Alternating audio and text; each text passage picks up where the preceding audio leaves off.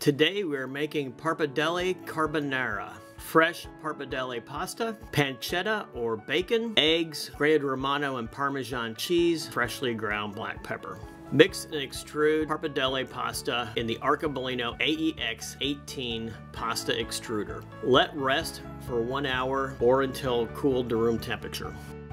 Starting with a cold sauté pan, slowly heat and cook the bacon until the fat is fully rendered. Add freshly ground black pepper to the bacon. In a separate mixing bowl, combine eggs and grated Parmesan Romano to create a slurry. Cook the pasta in salted water for 60 seconds. Add the cooked pasta to the rendered bacon.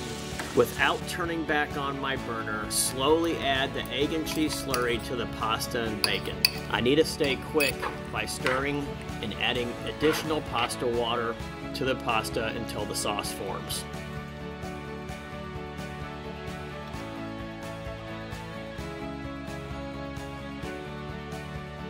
Plate and garnish, adding more grated Parmesan, freshly ground black pepper.